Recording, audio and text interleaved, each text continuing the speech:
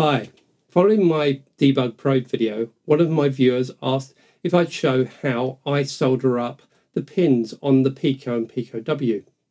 They could only use the Pico-H and Pico-WH on breadboards, those boards with pre-soldered headers. I'm happy to show how I solder, and I hope you'll find this video useful.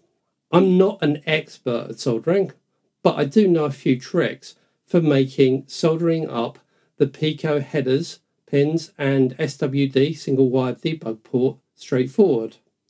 Also recommend some further guides on soldering later in the video. The sponsor for this video is PCBWay. PCBWay are a friendly manufacturer of PCBs to designs by people like you and me. I'll talk a little more about them later in the video because good quality PCBs make it easier to solder in my view. We're going to need a Raspberry Pi Pico and some header pins for the soldering. You'll need 2 strips of 20 straight male header pins for the GPIO pins either side of the Pico. For the SWD port, you can either use a strip of 3 straight header pins or 90-degree header pins. I tend to use 90-degree ones for the SWD port on a Pico, though these don't fit nicely on the Pico-W, so use straight ones on the Pico-W. My SWD header pins are going to point out the back of the Pico, as in the photo here. That's my choice. This is your Pico. If you want them to go the other way around, that's up to you. You could put them under the Pico too, though that makes it hard to access. Really, how you connect them up is up to you and what fits on your project. Generally, I think this configuration makes sense for breadboard work. You need some tools as well to do the soldering. Obviously a soldering iron, some solder, a breadboard and a helping hand clamp would be useful if you're using the 90-degree header pins for SWD like me. Solder fumes are harmful and therefore I recommend using some extraction. At the very least, a well-ventilated room. You don't need a huge amount of space for Pico projects and soldering. I don't have much space, so I start by converting my desk to be my soldering station. I'm right next to a window, so I'm using an extractor fan normally used for dust to pull the solder fumes out of my window.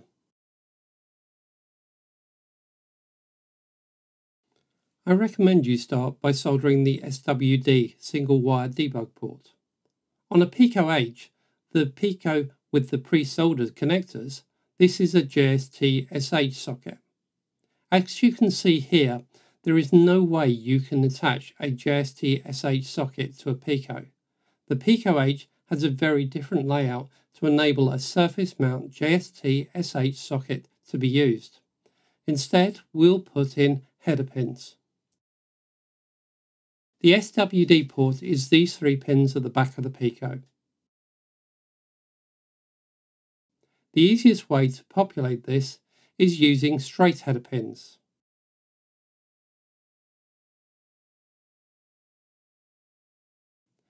Place these pins large side down into the breadboard, then balance the Pico on top of them, face down.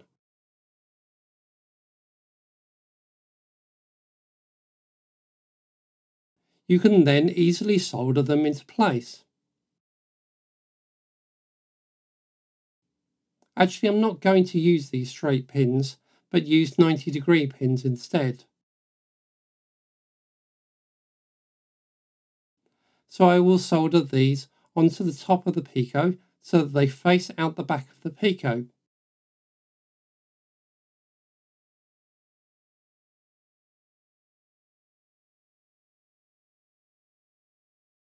To do this, I'm going to need to use my helping hands to clamp my Pico. With the Pico clamped in place, I'm going to hold the header pins in place, then solder the first pin, just enough to tack it into place.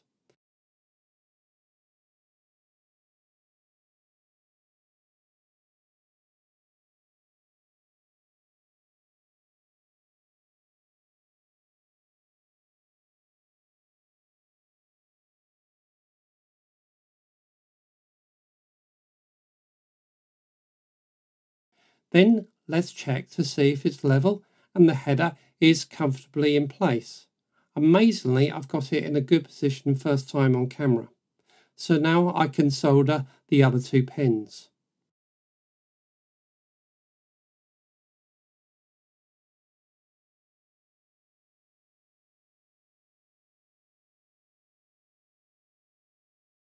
Then go back and resolder the first one properly.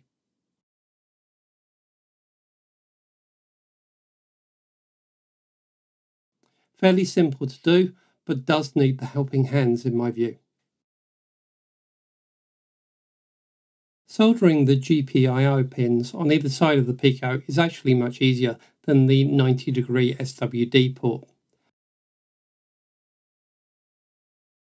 So place these pins into the breadboard first, one side, and then work out which track to use for the other side.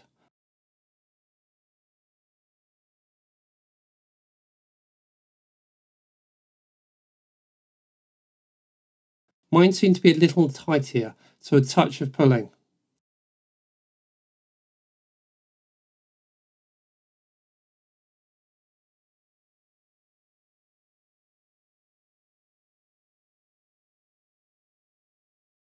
Right, with both strips nicely pushed into the breadboard, we can put the Pico on top.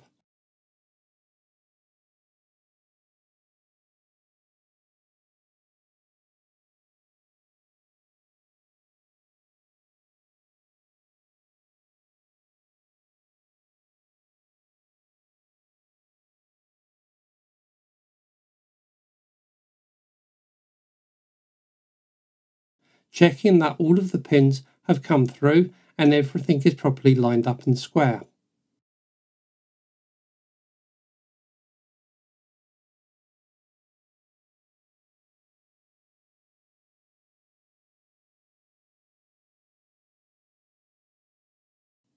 We can now begin by soldering each of the pins in place.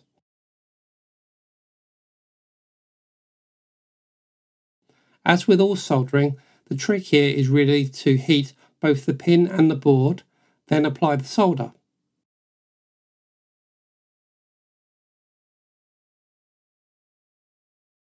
I'm making this look quite hard, partly due to the extra stress of doing this on camera, and also because I have a camera in the way, which is making it difficult to see what I'm actually doing.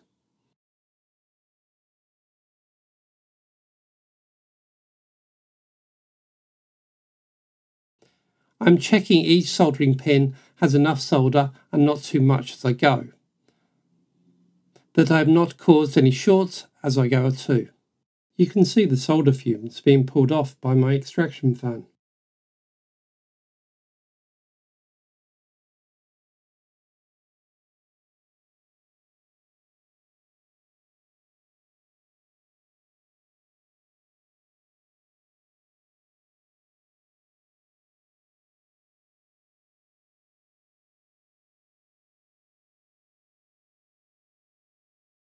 Once I've done all of the joints, I will look them all over and check that all looks good, shiny and neat. I use a small screwdriver to help me gently pry the device off the breadboard, lifting each side a little at a time to avoid bending any of the pins.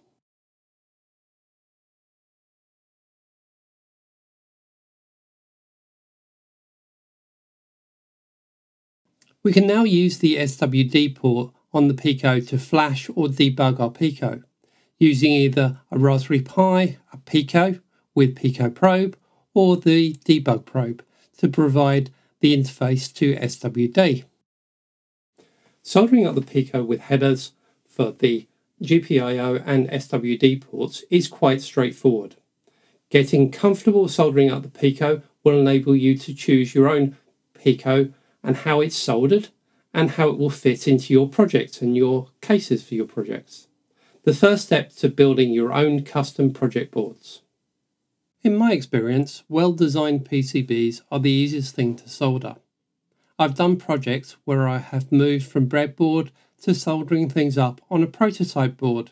This is quite hard for anything other than the simplest projects. So my recommendation really is to learn to design and get built your own PCBs. That's where the video sponsor PCB-WH comes in. They can take your PCB design and get them fabricated with all the soldering screen to make soldering a doddle. Certainly what I have done with my projects for the Sabre wall light to turntable controller, etc. So go check out PCB-WH. I hope you found the video was useful, and I've shown that even someone as clumsy as me can solder up the header pins on the Pico.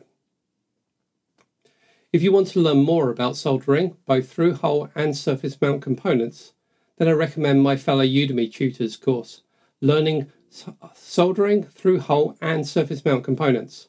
I'll put a link in the description.